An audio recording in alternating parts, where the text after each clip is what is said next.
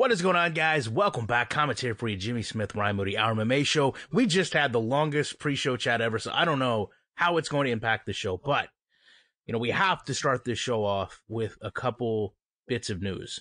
And probably the first thing that you guys already know, but we've yet to address it, is the passing of Kobe Bryant, his daughter, and various other friends and family that were on a helicopter over the course of the weekend. This is beyond tragic. Obviously something that impacts the life of everyone outside of the world of sports. Obviously, most of you know that Kobe was from the area I live, so naturally his influence in terms of high school athletics was so powerful here, and obviously something where you can have someone pass away, but you also can know that their legacy will never, ever be met. And it's interesting, one of the things me and Jimmy were talking about is, and as I reflected on this, I couldn't think of one person from the entire realm of MMA that I would put in the same light as Kobe Bryant. And that's not to diminish anything that anyone in our sport has achieved or done as an athlete or a person.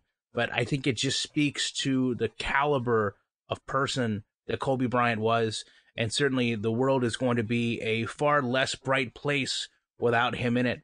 And hopefully, obviously, Jimmy and I can both say, anyone touched by this, which is probably a lot of you, can work through this. His family can find some type of peace and comfort. And naturally, I think as we go forward, it's going to be refreshing to see just about every sports organization and countless athletes pay tribute to him in their own special ways. And I think that's something that at least I'm looking forward to. A little bit of trying to get back to normalcy, as we see how everyone plans their own personal tributes to show how much he meant to them. The show I did Monday for SiriusXM, I'm filling in for Luke Thomas all week, was the most emotional show I have ever done in my whole life. And a lot of people calling in talking about Kobe and personal tragedy and all these things, and it's tough. And I'm he grew up near you, and he played in my hometown, Los Angeles, California, and what he meant to Southern California basketball and athletics, and it's one of the few instances where we as Lakers fans saw him grow up, got signed out of high school and became a man while playing for the Lakers, stayed with one team his entire career. And so you feel like you know him because you saw him so often and develop into a man. And, the stuff I've heard from fans and once again, dealing with it on the show is incredibly emotional, but,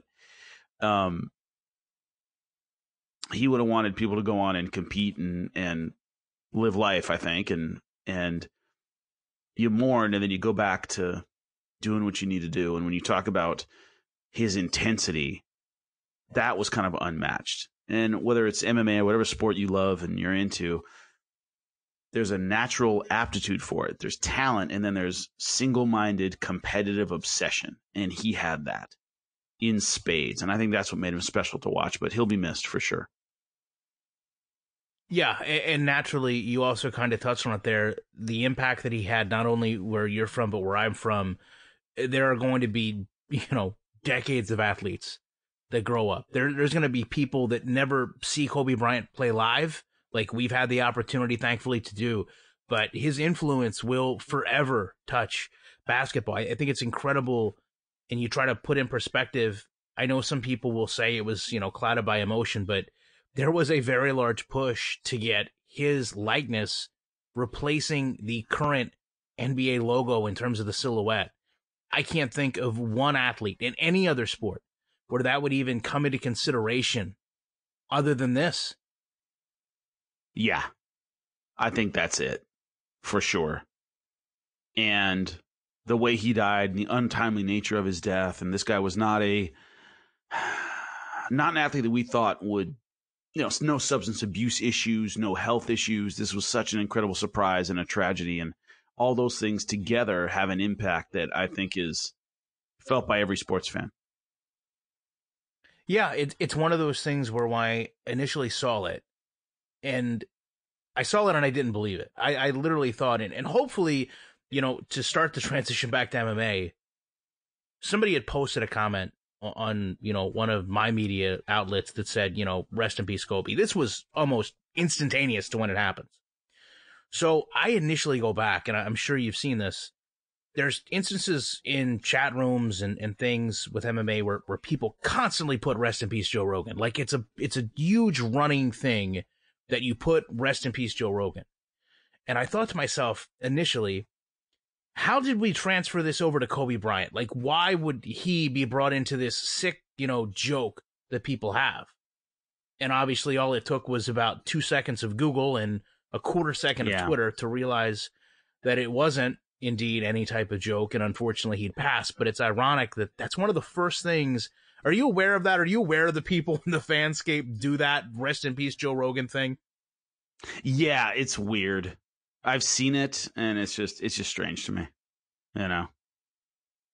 Yeah, it's definitely not funny anymore, I guess would be the best way to portray it. So I guess the other thing that we need to talk about, and it's a tough transition from that, obviously, but we have surpassed our own milestone in terms of the podcast. I know a lot of you guys listen to this on YouTube, and for those of you that don't realize, we literally just port the audio from the podcast over to YouTube. That's why there's no visuals that go with this.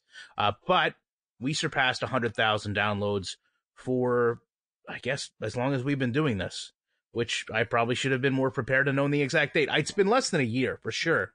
So whether you're listening to it there or you're listening to it, well, let me just say, if you're listening to it here, if you can hear us, then we definitely appreciate the support you've given us. Far exceeded whatever expectations, which were very small, that we had. And obviously, we're going to take this in stride and, use this as motivation to push forward. And hopefully, we can see 200,000, 300,000. And then obviously, the big million seems to be like the next big landmark there. Right, Jimmy? I think it is. And that's a huge milestone. And I don't know what to say other than thank you to everybody who's listened and downloaded and supported and commented. And it's meant a lot to both of us. Yes, I can absolutely agree. Those of you that tolerate me to hear Jimmy, I appreciate you. So, 8-minute mark, because we get people now that really demand timestamps. We're going to start to talk about, and, it's funny, you kind of have to go back, when is it okay to laugh again, right? When is it okay to joke about things again? And I know that, it's kind of one of those things that as time passes, we'll probably be a bit more passive to these things. I thought it was very interesting. Some comments Joanna Jedrzejczyk made, actually just originally an image that she put up of herself, Weili Zhang, and she was wearing a gas mask in the poster, which is obviously indicative of the horrific issue right now that China has with the coronavirus. And I understand that there are people that may find comedic value in that. However, I don't know that now is the time or place. And the other argument with this, Jimmy, is, and I looked at some polls on this today, it seems like no one can ever take things at face value anymore. It seems like we just can't look at something anymore and justify, hey, that's probably the wrong thing to do. That's probably the wrong thing to say. It's probably the wrong imagery to use. Everything has to be, you're either a snowflake that can't handle anything, or this is the worst thing that ever happened. The worst thing that anybody could ever do. And I think a lot of things fall in between and ultimately end in poor judgment. I just don't understand what the value Joanna saw in this was. Yeah, that was the thing to me. It was in poor taste, is maybe the best way to put it. And what got me about it is there are two levels of trash talk to me, generally speaking. One of them is, I'm going to kick their ass, I'm better, whatever. How, the garden variety, they suck, I'm going to beat them up. Trash talk. And then there's trash talk that's intensely personal. Like Colby Covington talking about Kamaru Usman's coach dying of a heart attack and Matt Hughes getting hit by a train, where it's really specific and personal and malicious. And I thought this was like, it kind of missed both of them, because it shows her, if you haven't seen it, it shows her standing behind Weili Zhang, and she has like an antivirus mask on, essentially, an air purifier kind of gas mask on. There's no indication, I haven't heard anything, that Weili Zhang's family has been affected by this virus, and anybody close to her has been infected by this virus. I don't know that, but I haven't heard anything about it. So it doesn't necessarily attack her personally and specifically. it doesn't. It's not even, Colby Covington's Brazilians are filthy animals. It's kind of a knock on the country itself, but it wasn't that explicit. And Weili Zhang doesn't seem like the kind of person to get affected by trash talk. So it's almost like it was kind of in the middle where it was, in poor taste about a virus that's actually hurting and killing people. But it didn't specifically target Weili Zhang. And it didn't seem to give Joanna Jedrzejczyk a psychological edge over Weili Zhang, if that's what she was looking for. So it was just useless. Like, you're spending this currency. A lot of fans went like, hey, screw her. I'm not her fan anymore, whatever. I'm hoping she gets her ass kicked, whatever. So she lost some fans over it, and I don't think it did anything for her. So it just seemed like a really strange choice. As you said, it's kind of in the middle. It's not the most offensive thing I've ever seen, but it was over the line and in poor taste, in my opinion. But she didn't get anything out of it. So practically, as a tool to get an advantage over your opponent, I thought it was a total miss. Right, and we've seen a lot of examples of things you've talked about. We've seen the cringe of Henry Cejudo, right, where he throws the snake at TJ Dillashaw, and we get it. It's awful, it's silly, it's banter to a degree. And then we've also seen, like you talked about, the deeply personal stuff, bringing up Matt Hughes, things you just you hear it, and even as a fan, it's hard for you to back that. Like, if you're the biggest Joanna fan, it's hard for you to sign off on this and say, yeah, go get her. Like, that's right. It just seems like something so unnecessary, right? Like, you could really pick some better things to actually point out if you wanted to do that. However, the other side of this is she's just, in my opinion, starting to rebuild her image. I mean, this is a girl that came in, all the confidence in the world, was checking a lot of boxes, was doing a lot of things we want from an athlete, dominating, telling you she was going to dominate, telling you how she was going to dominate. That's what we want. But then we started to see the issues. The overconfidence almost seemed to get to her. And then now, you kind of start to have people looking past that. She's got back on the winning track, and it seems like all she needed to do was just sit there, passively go through, okay, maybe you want to show your confidence, great. But this wasn't really her showing her confidence. This really wasn't her talking about her skill.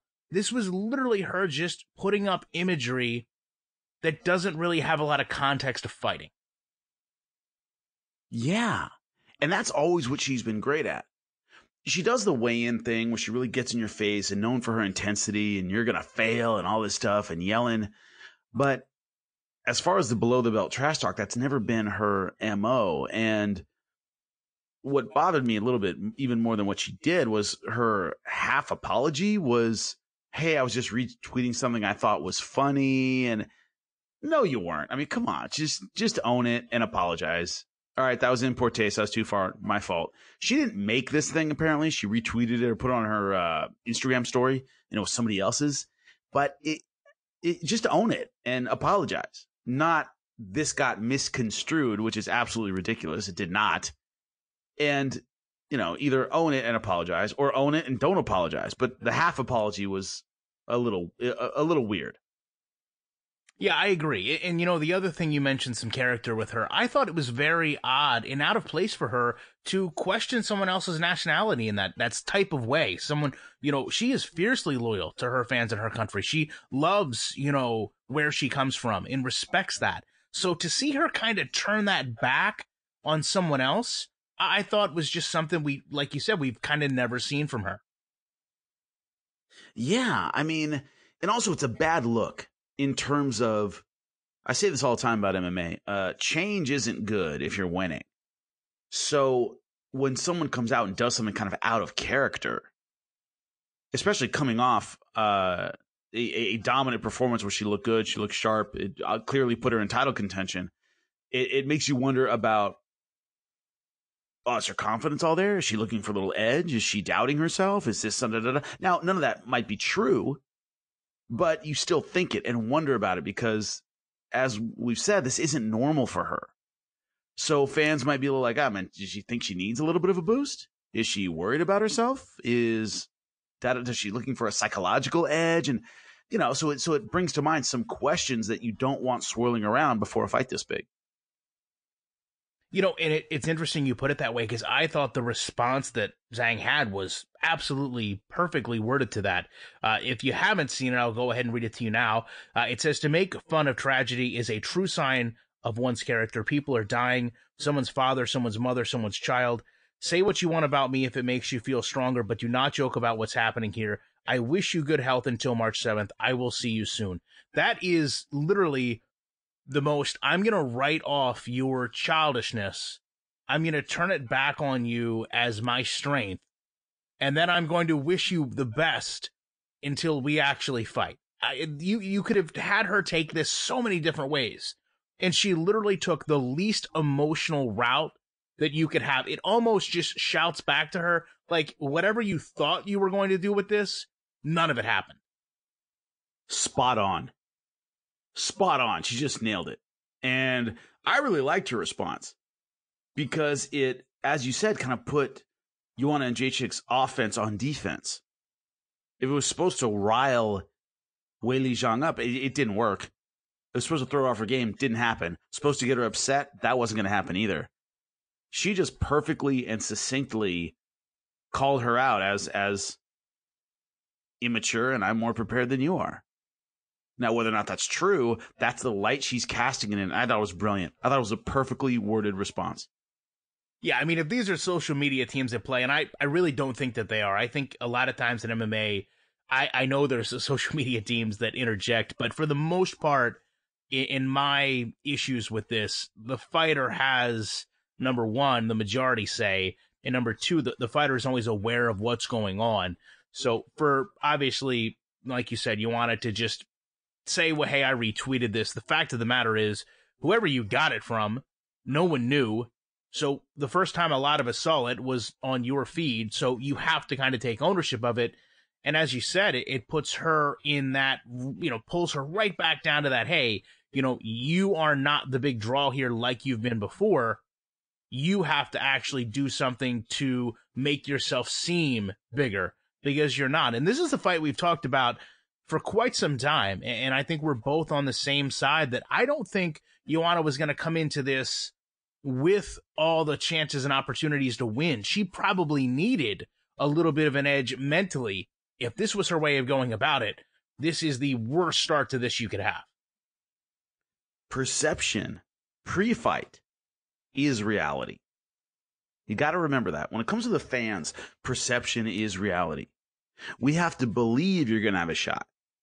We're going to have to believe that you're at the top of your game, because you're asking us to spend money on a pay-per-view we can't return, right? You're asking us to maybe bet money if we're in Vegas or something like that on your abilities to perform and succeed.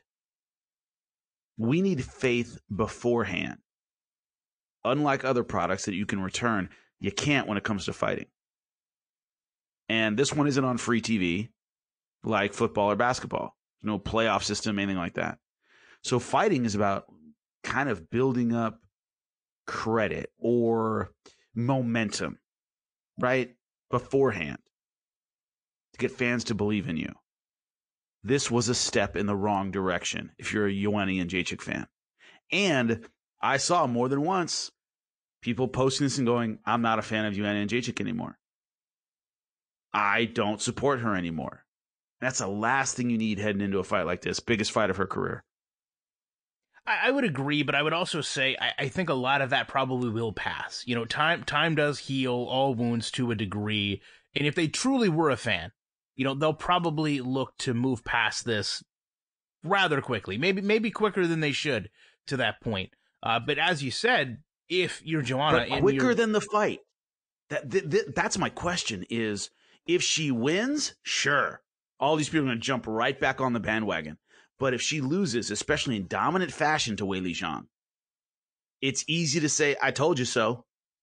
People tend to pile it on in situations like that. And if she loses to Weili Zhang, once again, especially in dominant fashion, a lot of people will go, yeah, see, that's why I'm not a fan. It's easy to then pile it on. You don't want to put yourself in that position.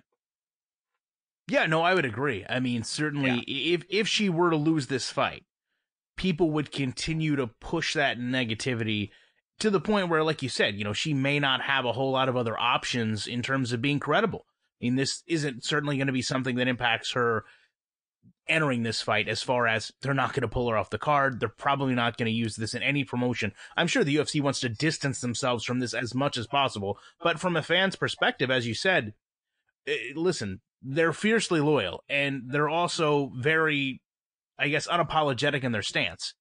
If she loses this fight, there are going to be more people than you can imagine that will be willing to sit there and say, yeah, exactly right. That's what you deserve. Maybe you shouldn't have made fun of Weili Zhang and the coronavirus.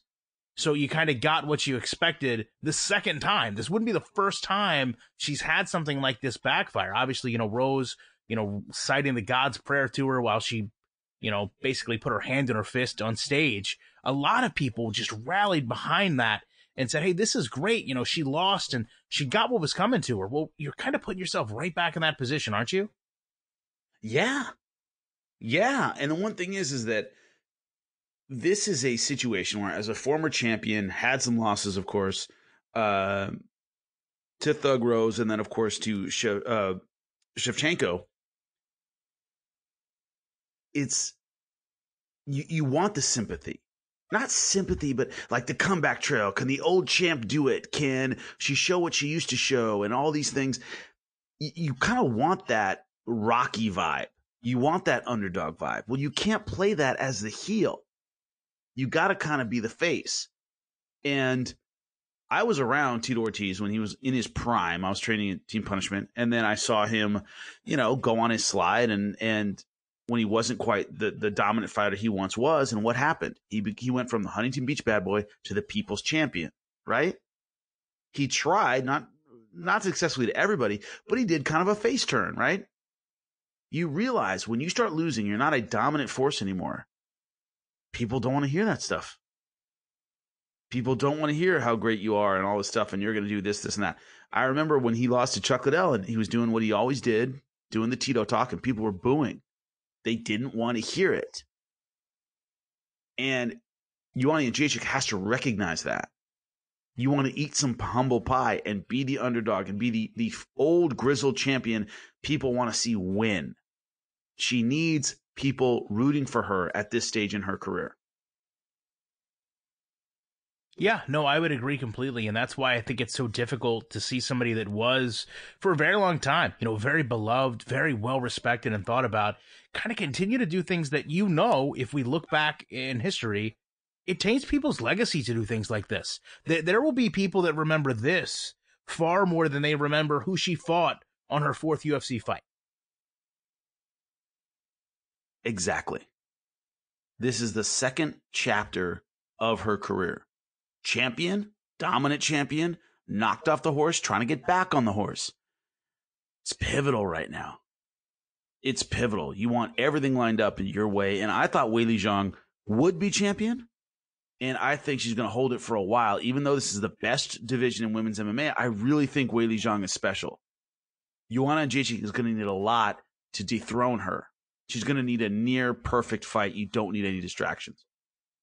For anyone listening at the 23-second mark that heard her 4th fight and knew that was Jessica Penne and thought we were going to divulge into that topic, you are wrong, my friend. But you probably know way too much about MMA if you knew immediately what you were thinking and obviously what you expected us to project. So with that said, we are going to take a rather quick exit. Appreciate you guys listening to this, and we will be back very shortly with more commentary.